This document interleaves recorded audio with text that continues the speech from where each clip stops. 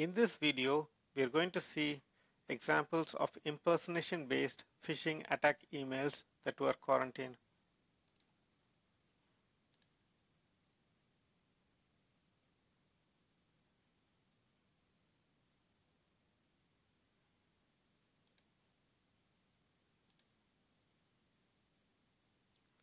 In this example, we have an email with this email address and this display name.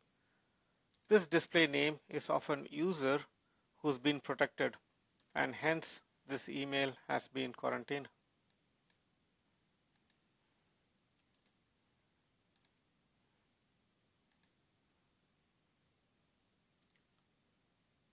We're looking at the second alert here.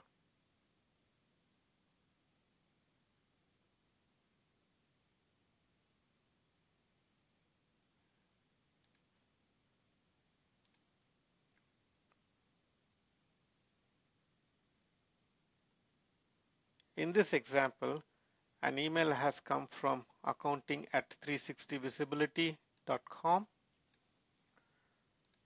wherein our domain is 360visibility.co, and hence this email has been quarantined based on a domain impersonation policy.